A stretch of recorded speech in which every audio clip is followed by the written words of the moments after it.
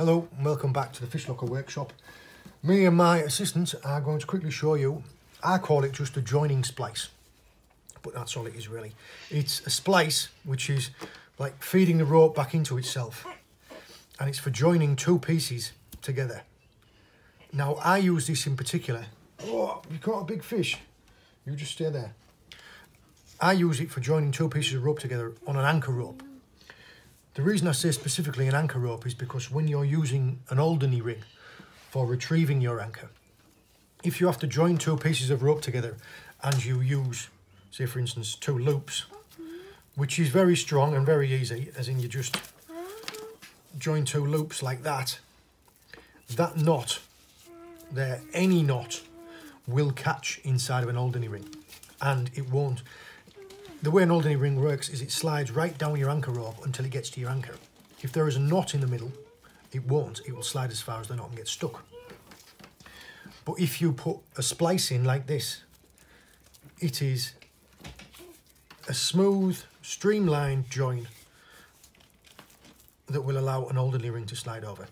All I would do is I would just tape up these bits. Oh yeah, you just hold on to those for a second. There you go, a joining splice. Now, I'm going to be showing you in 3-stranded polypropylene here. All I'm going to do is, however big your join is, you want half from each side. So that's how long I'm going to do from there, and that's how long I'm going to have from the other side. And I'll just bind it up with tape, then unravel it. I'll show you. Take some white. I'll use white and red. But black? No, I don't need to use black for this one. You make sure you keep me right. Now look, hold it up this way, it doesn't unravel all the way. And all I want to do is take that off. I'll tape up each of my ends, but all you have to do is just unwind the rope like that. I'll tape the ends up, unwind the other side, and I'll show you from there. Here you can see I've taped up the ends and I've unravelled both of them, and all you want to do is you want to make sure that they're fully spread apart. I've taped this one here and I'm holding this one here. Now you put them together so that they're even. So you've got one going one way, one going the other, one going one way, one going the other. You see how they're all together? Push them tightly together like that, and then take all of them from both sides and pull them so that they are properly meshed together. The ones on this side, take a little piece of tape and just tape them up. Just keep them out of the way because we'll deal with these afterwards. We're tying these ones first. And all you want to do is you follow the very simple pattern of over one, under one.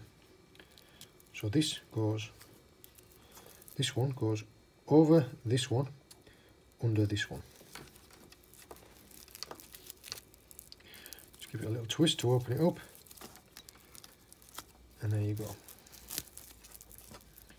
This one is going to go under this one, sorry, over this one, under that one. Over one, under one. And all you do is you just turn the rope, and the next one you come to, now look, over one, under one. Just like that.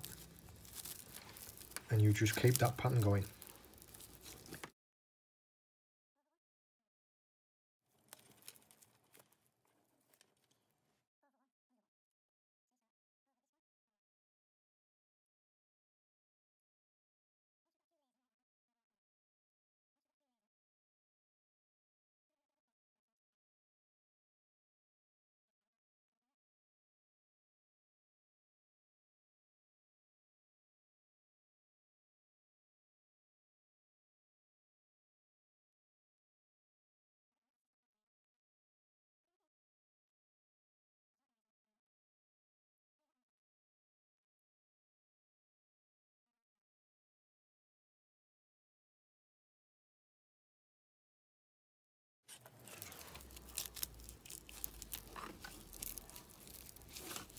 There, look.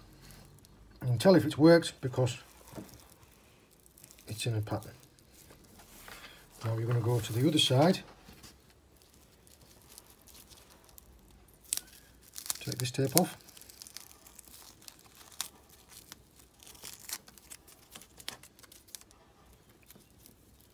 And you're going to do the same thing again. So if you take this white tape off here,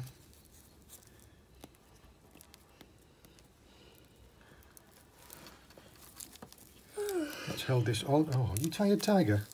Yeah. Okay. As soon as I finish this, we'll go back inside. Now look.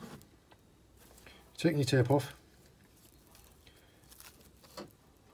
Over one, under one.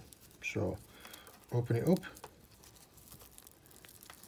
It's just like that. Just follow the pattern.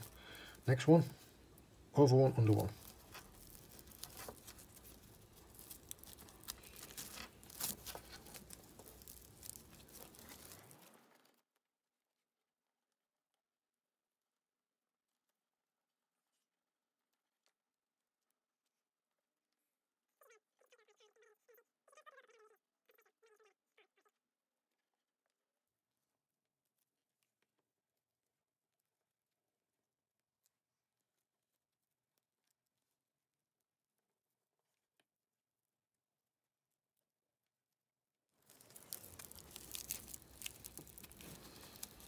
There you go, that's all of them done. There you can see a perfect join. Now, what I would do there is I would either trim these down and tape them all up so they were tucked in nice and tight like that, or you could even take the tape off and singe them back,